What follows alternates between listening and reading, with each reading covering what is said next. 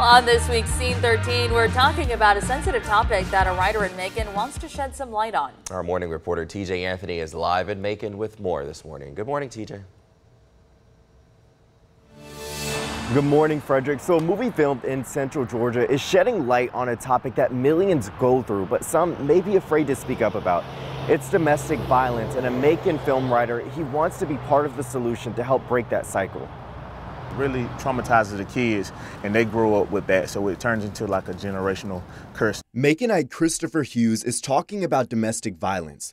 According to the National Coalition Against Domestic Violence, nearly 20 people per minute are physically abused by an intimate partner within the U.S.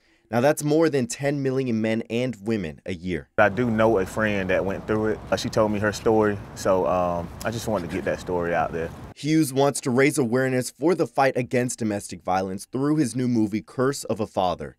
The film was mostly shot around Central Georgia. It illustrates the impact domestic violence has not only on adults, but also kids who grow up around it. Vasco Sanders plays a child who witnessed domestic violence between his parents, and when he grows up, the audience gets to see how it impacts him in his adult life. He kind of started treating his wife the way he saw his father treat his mom. Because your dad did something, you don't have to do it. Because your granddad did something, you still don't have to do it. It's just a generational curse that's passed down, so we have to break those generational curses. Domestic violence can be physical, it can be mental, it can be verbal.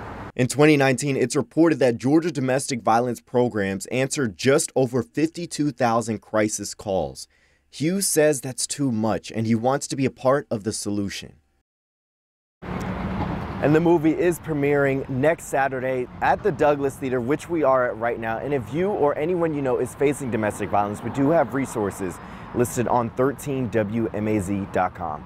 Live in Macon, TJ Anthony, 13WMAZ News. Back to you all in the studio. Thank you, TJ. And the premiere day, as he just mentioned, is next Saturday, September 30th. They will have two shows that day, one at 3 p.m. and the other at 6:30 that evening.